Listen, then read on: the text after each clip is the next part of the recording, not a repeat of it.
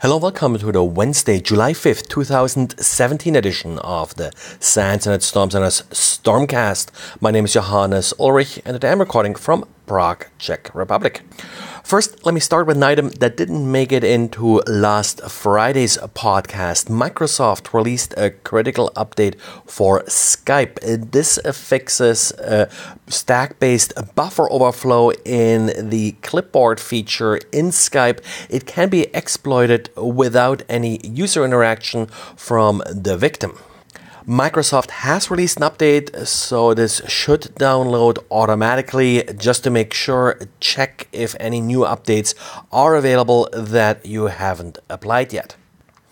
And then there was some additional security hoopla about System D. Now, we did have an actual real vulnerability in System D about a week ago. There was a second bug report that the reporter did consider a security vulnerability, but was ultimately rejected as a security vulnerability from the System D team.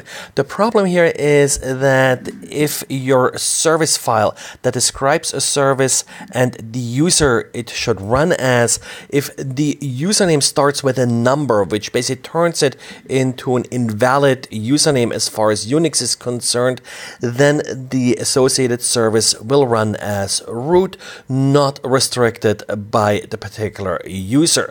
So ultimately, this sounds sort of like a privilege escalation, but it isn't really a privilege escalation because in order to create such a file, the user already has to have administrator rights. Otherwise, you're not able to edit these system services files.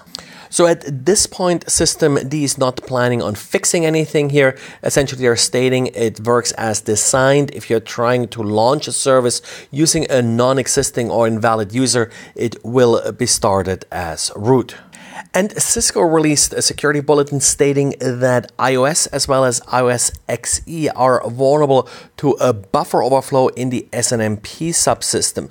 SNMP is, of course, a rather old protocol, but it has caused issues in the past, in particular due to its use of ASN.1 encoding.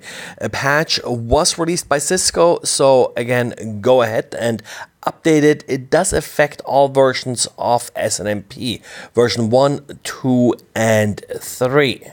And every so often, researchers come up with vulnerabilities that are pretty much obvious, and anybody who has ever thought about the security of these systems pretty much should have figured this out without doing a lot of research. In this particular case, it's if you hand your smartphone to a repair shop and this repair shop will replace parts with a Trojan or pre-infected parts, that of course can compromise your smartphone. Apple actually got into some hot water about this a while ago, where replacements to the screen did invalidate the fingerprint sensor in part because this is a critical security component and Apple is trying to authenticate the component itself and trying to prevent tampering with that component. And a while ago, I talked about the AMT vulnerability in Intel chipsets. AMT stands for Active Management Technology, and back in June, these vulnerabilities were publicly discussed. Well, no surprise that many systems that include Intel CPUs and the associated features are also found in embedded devices like industrial control systems. So Siemens came out with a patch for 38 different products that are affected by this particular Intel vulnerability. This is for the most part semantic industrial PCs, so these are more or less regular PCs that just are configured to work well in industrial environments, like they're usually able to deal with higher temperatures and also come in form factors that usually fit into industrial control systems.